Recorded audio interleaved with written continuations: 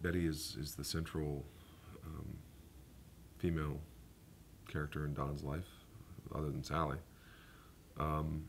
and it's a very dynamic and fluid relationship. I mean, it's a marriage, and then it's a broken marriage, and then it's a relationship of two parents, of three children, and I think that that's something that, you know, is, I'm a child of divorce. Most people are at this point.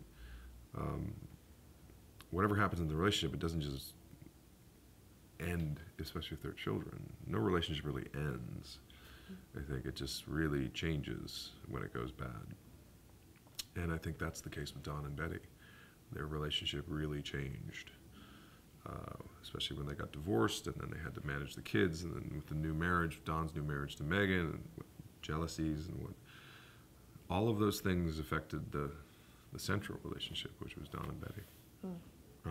And I thought you really saw that when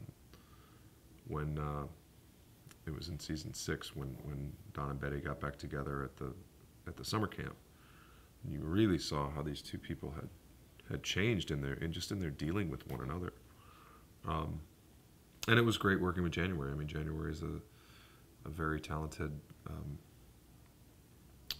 sometimes inscrutable, mysterious person, plays everything very close, and I think that works.